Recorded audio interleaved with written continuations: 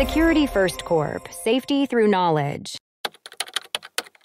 How to install VPN on iPhone without App Store? Installing a VPN on your iPhone without using the App Store is a valuable skill for enhancing your online security. This method is particularly useful if you want to avoid potential restrictions or if the VPN app you desire is unavailable.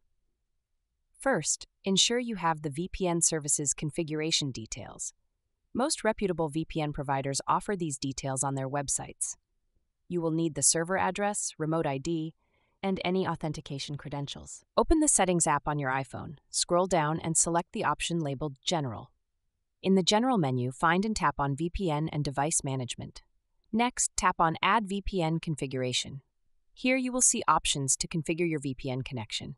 Choose the type of VPN you are using, such as IKV2, IPsec, or L2TP. Each type has distinct features and security protocols. Enter the required information based on your VPN provider's instructions. Fill in the description, server, remote ID, and authentication information. Be sure to double-check these details for accuracy. Once you have entered all the necessary information, tap on Done to save your configuration. You will now see your VPN listed in the VPN settings. To connect, simply toggle the switch next to the VPN configuration you created. When you enable the VPN, your internet traffic will be encrypted, enhancing your privacy and security. Remember to disconnect from the VPN when not in use to maintain optimal performance on your device.